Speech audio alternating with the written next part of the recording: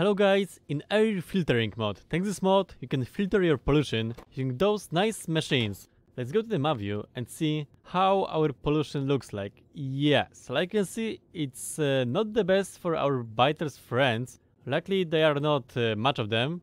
So thanks to this mod, this area is already being cleaned. Like you can see, this is the different color of red here and here. So maybe let's place a few more air filters. Okay, so this is my favorite blueprint for those filters, using 4 at a time with 1 requester chest and 2 active provider chests for the used filters, because after the whole cycle, the unused air filter is being transformed into used air filter that you have to filter in other facility. But look at the map, you can see it's already being more clean than it was before.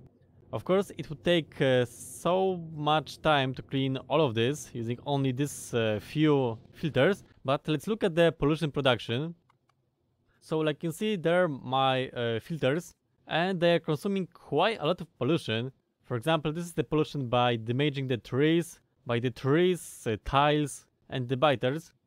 And those are only 4 filters, so maybe let's place more of them. I've placed a few filters around the map. Okay, maybe it's more than a few, but they are slowly starting to do their job. Let's go, for example, here. It's not only those 2 chunks, but also the chunks around having less pollution. Yeah, this is also the same story, less pollution everywhere. Let's look at the graph.